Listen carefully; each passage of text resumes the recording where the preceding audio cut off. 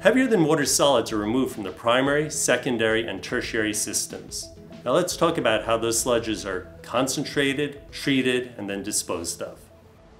Primary sludge from the first settling tank is pumped through a machine called a cyclone degritter that removes sand and other dense solids. The grit is dropped into a truck for disposal in a landfill. The degritted primary sludge goes to our gravity thickeners, along with the waste-activated sludge from our secondary system and the degritted tertiary sludge. The thickeners are cylindrical tanks with a funnel-shaped bottom. Gravity causes the solids from all the sludges to further settle, concentrating them. Squeegee-like scraper bars go along that cone, pushing the solids down to the bottom where they concentrate. The supernate, now clear of most solids, overflows the tank, goes back to the head of the plant, mixing with the raw wastewater coming in from the sanitary sewers.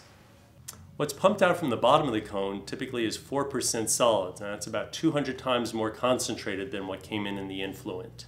The thickened solids are pumped into the primary anaerobic digester. They are much larger cylindrical tanks with bottoms that slope to a point. The primary and secondary digesters are steel tanks that each hold 1.5 million gallons.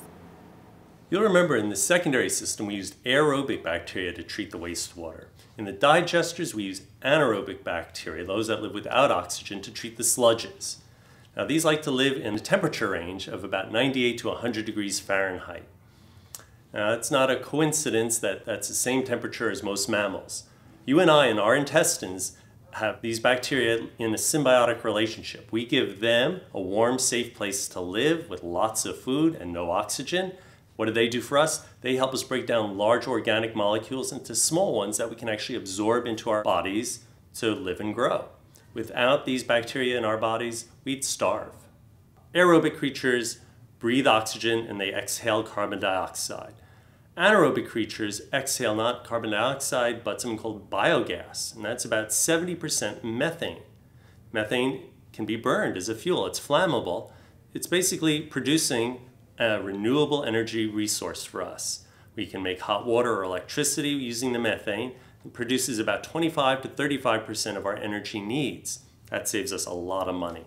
Methane is a very potent greenhouse gas, so if we're not able to utilize all of the methane we're making, we have to flare it rather than release it into the atmosphere. These anaerobic digesters can process large quantities of concentrated organic waste. The treatment facility often receives waste deliveries from local restaurants, dairy factories, septic tanks, and other waste plants.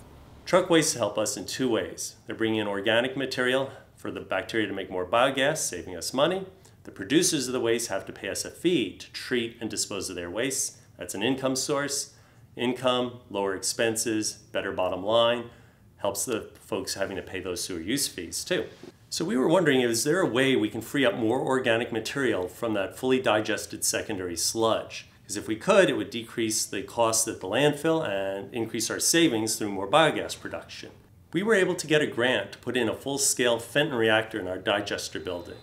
This takes hydrogen peroxide and mixes it with the fully digested sludge, and it does do what we expect. It makes more organic material available. So that goes back into the primary digester to make more biogas. So the question is the savings from decreased costs at the landfill and increased production of biogas more than the cost of that system? The answer is yes. So a Fenton reactor actually is a very economical way to improve a digester's performance. The amount of sludge in the secondary digester is constantly increasing, and we have to remove it before the tank fills up and overflows back to the head of the plant. We send our biosolids to a landfill. However, they only take 20% solids, and what's in the digester is about 4% solids. It looks like a thick, dark milkshake. So what we do is we send it to a belt press to squeeze more water out of it, get it up to that 20% solids. A chemical polymer is added to clump up the sludge as it's pumped onto the belt press. The water released by the polymer drips through the porous belt. A second belt then sandwiches the sludge and squeezes water out as the belt travels over a series of rollers. The pressure increases the squeezing as the rollers get smaller. The solids left on the belt, called sludge cake, are scraped off and will be sent to the landfill. So each week we send 4 to 5 tractor trailer loads of sludge with a little bit of grit to the landfill. And the landfill does charge us by the ton, so anything we can do to lighten the load will save money. Vent reactors save money. Water's heavy, so if we can increase the percent solids, decrease the amount of water in the sludge cake, that saves us money. So now you've seen how we process sludges and turn them into an inert, stable biosolid that goes off to the landfill. So in closing, I'd like to summarize what we do here at the plant. Coming into the plant, we have dirty water, trucked waste, we bring in treatment chemicals, and we buy energy. Now we're removing contaminants from wastewater and the sludges. We are producing biogas, a renewable energy, and we are destroying the pathogens that can cause human disease. Finally, we are recycling clean water back into the environment. So that wraps this up. If you have any questions, feel free to contact us. Also, if you'd like to have a tour of the plant, you can feel free to write or call and schedule that. Hey, thanks for watching. All right, cut. That's a wrap. Ed, I brought you a little gift to celebrate the completion of the project. I hope Whoa, you like it. Thanks. A little cake. Sludge cake. So thoughtful, Dan. I think I'll fertilize a tree with it, though. That's probably the best use for this stuff.